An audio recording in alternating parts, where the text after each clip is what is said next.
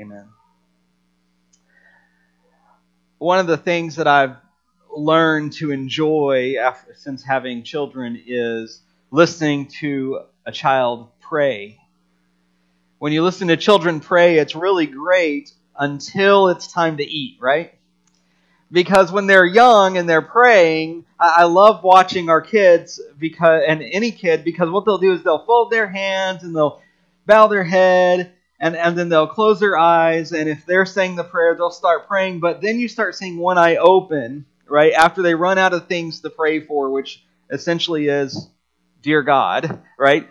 So they open their eye, and then at least in our household how it goes is, thank you for mommy, thank you for daddy, thank you for sister, thank you for the doggy, thank you for my food, for the chicken nuggets, for the table. And then there's always that pause where you think they're done. You're like, okay. And then they start again. Thank you for the TV. Thank you for the carpet. And in our household, we all say, all right, honey, God knows you're thankful. Time to wrap this thing up. Amen. And okay, amen. But I love watching them pray because they're thankful and they have an attitude that I believe we can learn from, and that is how thankful they are for everything. And whenever you're trying to eat and your food's getting cold and they're thanking God for every single little hair on their arm or something like that, we get impatient, but we forget that's really some of the thankfulness God wants us to have. That's really what we've been called to do. And last week we talked about this idea of having a thankful heart and how do we cultivate that. And as we continue through our series this month on being thankful, I want to continue with being thankful for who God is, not just what He has done. You see, we often discuss being thankful for what God does. But how often do we share with Him how thankful we are for who He is? And so this morning we're going to discuss this idea. We're going to talk about some of God's attributes, if you will, that I personally am thankful for. And I believe in Scripture we're going to see others who are thankful for these attributes. The first thing that I'm thankful for is I'm thankful for the love of God. I'm thankful for the love of God. The love of God is wonderful. It's vast. It's great. It's deeper than anything we could ever imagine. I've always believed that I knew how much God loved me. And I always believed what it meant to have that unconditional love. And then I had children, and I realized I didn't know what true love was. No offense, honey. I didn't know what it meant to have the love of God. And then my one particular child started getting a few years older, and I learned how, in spite of the love God has, the incredible frustration God can have with us. As we talked about in Bo's class this morning. And then, as that child continues to get older, I'm reminded of, in spite of the love that we have, I am very aware now of why God wanted to annihilate an entire group of people from time to time. It's not because He doesn't love. It's because He does love. See, God's love is great. I'm thankful for how much God loves me in spite of my lack of love for Him from time to time and what I show and demonstrate to Him. I'm excited and I'm thankful for the love of God that He has in spite of whether I deserve His love or not. He loves me, and He loves me without condition. It doesn't say God will love you if you do anything. He says God loves you over and over in Scripture. It says God loves you. Now, you're not saved until if you do something, but no matter how far you go, God loves you. No matter how much you sin, God loves you. Two things to know about God's love that I'm thankful for is that His love is great and that His love is unwavering. We sing a song, "How Great is Our God." and He's great in His love. John 3:16 through 18 demonstrates how great God's love is. For God so loved the world that He gave His only Son. His love was so great that He gave up His one and only Son, that whoever believes in Him should not perish but have eternal life. For God did not send His Son into the world to condemn the world, but in order that the world might be saved through Him. Whoever believes in Him is not condemned, but whoever does not believe is condemned already, because he has not believed in the name of the only Son of God. Now, we often hear this, and I've often preached this as being centered around the believe in God, right? And then here's what belief looks like. But the truth is, I believe in John's Gospel, especially in this instance, but all throughout it, we see an emphasis on the love that God has. If you read this and you only see whoever believes in Him should not perish but have eternal life, if you read that and that's all you see, you've missed the key component. You've missed what it's saying. It's God loved us so much. This is less about belief in God and that leading to salvation, and that's a whole other discussion for another sermon. This is primarily about love of God and belief in God's love. God loved us, the world. Not just Christians, not just those who sit in here, not just those who go to church, not just those who do everything He says. He loves them, but He loved the world. He loved the sinners. He loved the heathen, if you will. He loved the people who hate Him. He loves those who hate Him so much that He sent the Son to come and to die on a cross, so that those who turn to Him, who believe in Christ, who turn towards God, that they can have an opportunity for eternal life. God's love is great, because when we don't deserve it, He still gives it. He has a great love. God's love is so great that He gave up His Son not to condemn, but to save. There's scripture throughout Scripture that says that God desires that all humanity is saved.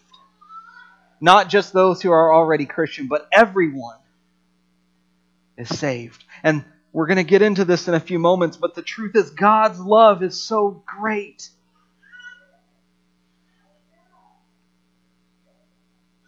But it's not just great, it's unwavering. I get tired of hearing about love today. Oh, I'm in love with so-and-so. And it's that fair weather love, right? I'm in love with so-and-so as long as fill in the blank. And see, we do this with God often too. We say, God, I love you. I'm going to follow you as long as you give me what I want in life. As long as you do whatever it might be. I love the church I attend to as long as it does what I want. Who cares about the other people, right? I love brother or sister so-and-so as long as they're not a pain in the neck. Right? Isn't it great that God is unwavering in His love? He doesn't say that with us. He loves us. He loves us. Did you know God loves us so much that He doesn't condemn any one of us? Now, we condemn ourselves by what we do, right?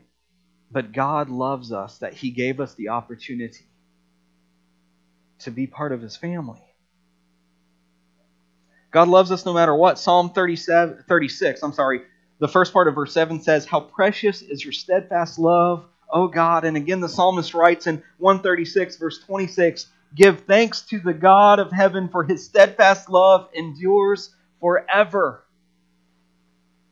I am so thankful for the love of God.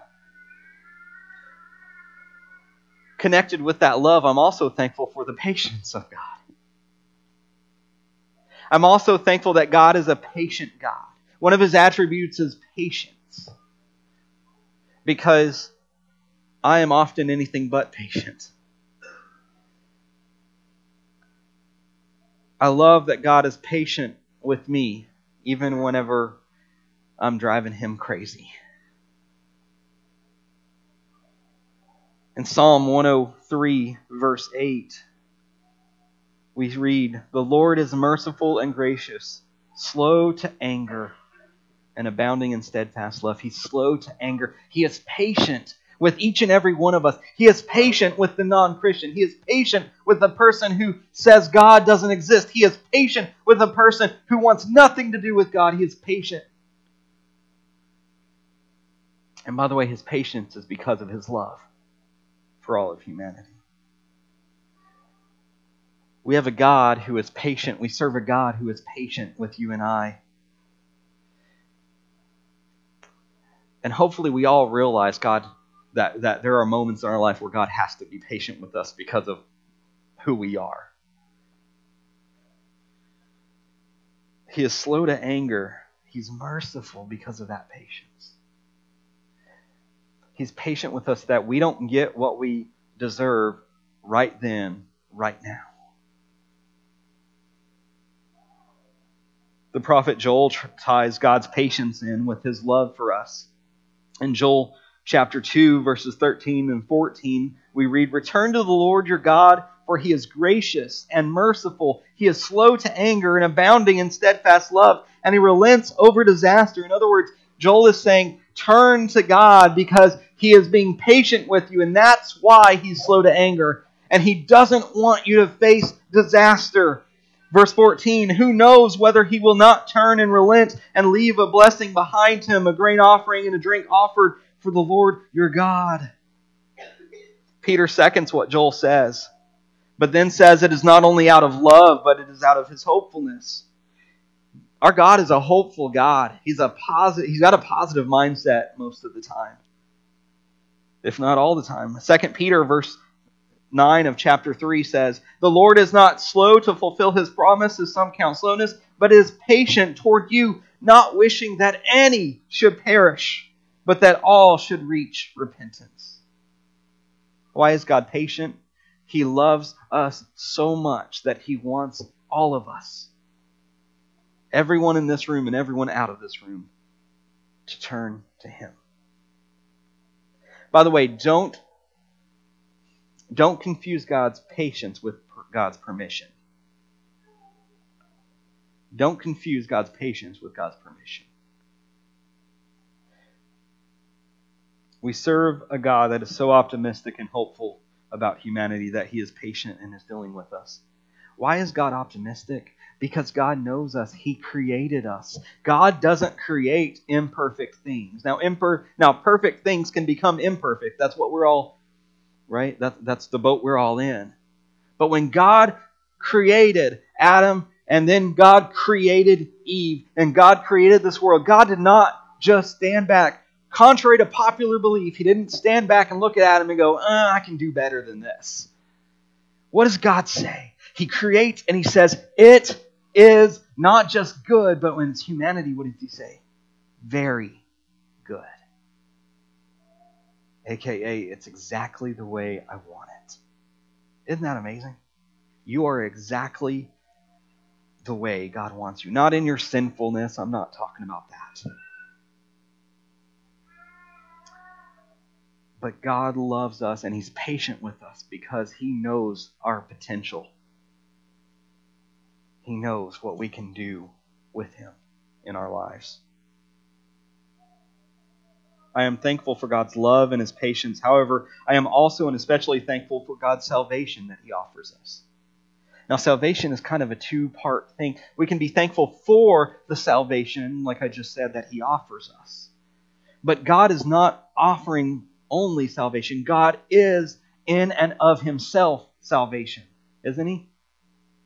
It's made clear throughout Scripture. We're pulling a lot from Psalms this morning, so we're going to move into a different verse here in a moment. But in the Psalms, it's very clear that God is in and of himself salvation, the essence of God. When God interacts with people, it is salvation whenever God decides salvation is appropriate. It is a characteristic of God. Why? Because evil can have nothing to do with him. Just as Satan is the essence of evil. God is the essence of good. Satan is the essence of failing and falling and sinning. God is the essence of salvation and living and life. Habakkuk. We just went through Habakkuk recently, but chapter 3, verses 17 and 18.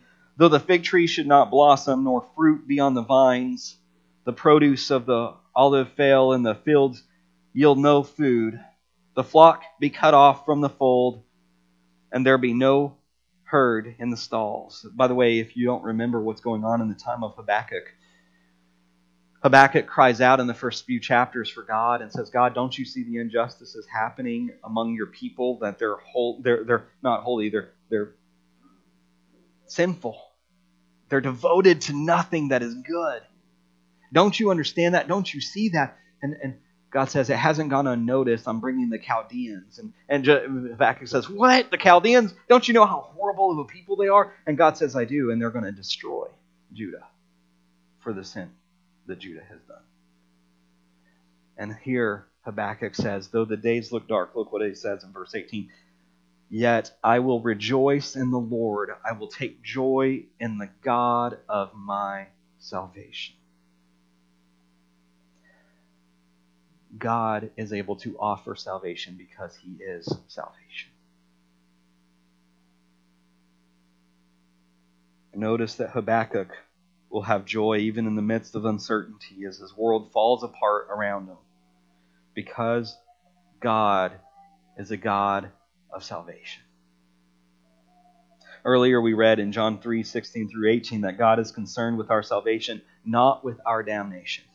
And I think that's important. Often, if all you ever tell about God to other people is how He's condemning their sin and He's condemning them, then God is concerned in their eyes with their damnation. But if all you do is, not all you do, but if what you predominantly do is tell them about God's love and about how God wants to give salvation to them and how God is patient with them because of that love and desire to give them salvation, then you're helping them understand that God is concerned not with their damnation, but with their salvation.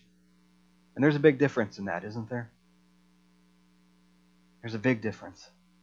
One produces someone who comes to Christ because they're terrified and they have a greater percentage chance of falling away when they learn, oh, God's very scary, but I made an emotional response, not an actual response.